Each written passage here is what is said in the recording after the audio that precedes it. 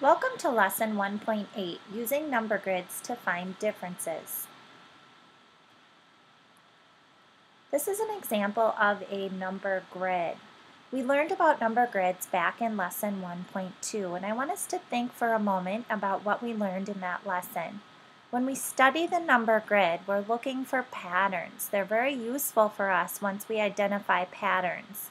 If you look down here at the bottom where the red arrows are, I've put them here to indicate that when we go up or when we go down, we are counting by tens on a number grid.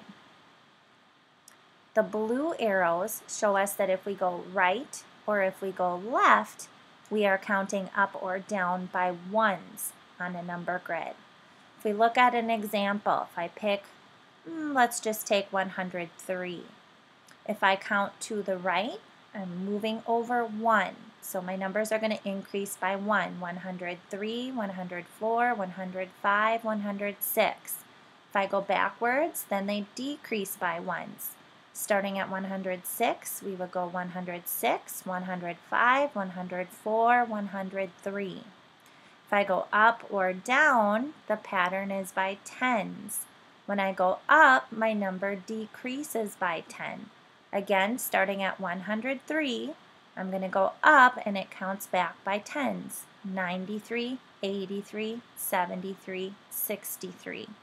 If I go down, the opposite happens and the numbers increase by 10.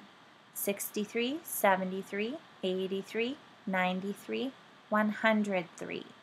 Today we're going to use these patterns to help us find differences between two different numbers. We're going to use this number grid to help us answer these two questions here. I want to start by looking at which is less, 83 or 73.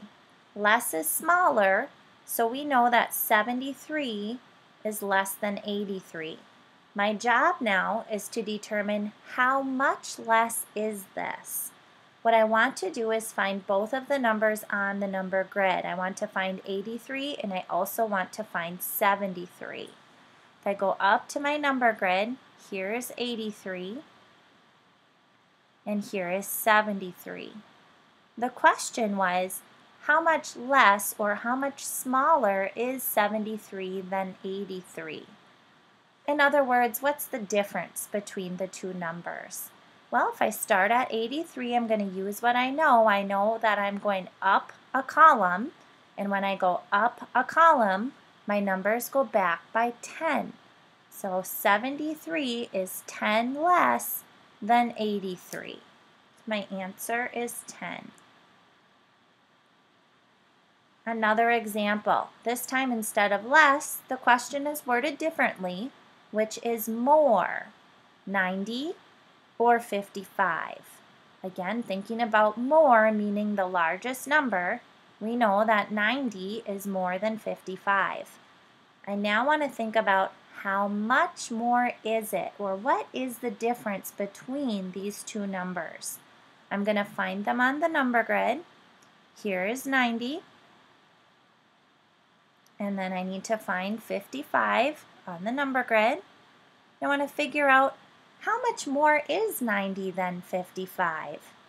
If we use our patterns on the number grid, we want to think of it in terms of jumps. I want to figure out how many jumps down does it take to get to 90. Every time I make a jump down, I'm counting by 10. So if I go starting at 55, 65, that's 10, 75, now I've moved 20 spaces, 85, now I've moved 30 spaces, and now to get over to 90, I need to go to the right. I'm just going to write down here that we've moved 30 numbers. We've moved, when we started at 55, I went 10, 20, and 30. So if I record my work, then I'll remember that I've moved 30 spaces. Now I'm at 85, and I want to get down here to 90. When I move to the right, my numbers increase by 1. So here I am at 85, and I'm just going to count my way over to 90. 1 square, 2 squares, 3 squares, 4 squares, and 5 squares.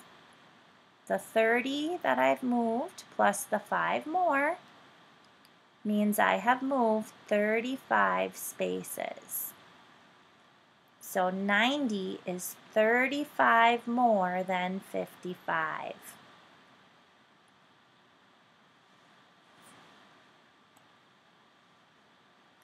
What is the difference between 43 and 60? Notice this time I didn't ask you which was more or which is less. I simply just want to find the difference. The same procedure as last time. We're going to look for the two numbers on the number grid first and circle them. So I'm going to find 43 and I'm going to find 60. I want to find the difference or the space in between these two numbers. I could count by ones all the way down and then all the way across again, but that would take me kind of a long time to do. A much faster way would be to go down, because I know now once I've gone down from 43 to 53, I've moved 10 spaces. Now I'm just going to add on by ones starting at 53 until I get all the way down to 60. 1, 2, 3, 4, 5, 6, and 7. The 10 spaces I moved earlier plus the 7 spaces I've just moved now means that these two numbers are 17 spaces apart. The difference between 43 and 60 is 17.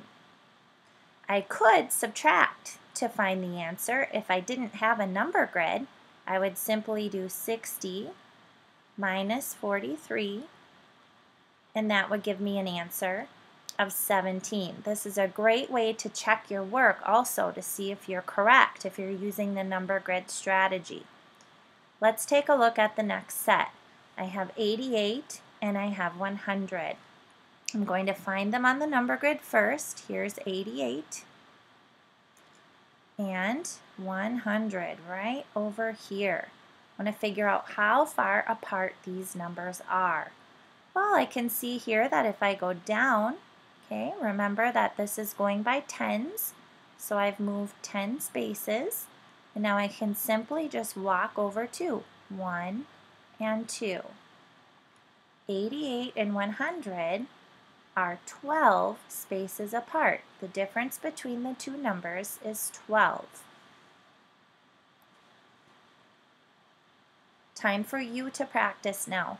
Here is quiz question number 1. Please take out your math notebook and figure out the answer to this question. What is the difference between 27 and 49? Remember to pause the video in between the questions so you have time to show your work. Quiz question number 2. What is the difference between 4 and 21?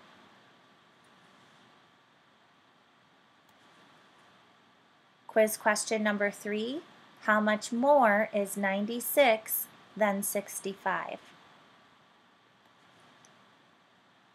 Today we have learned about how to find differences between numbers using a number grid. Remember to put your answers into the quiz on the website.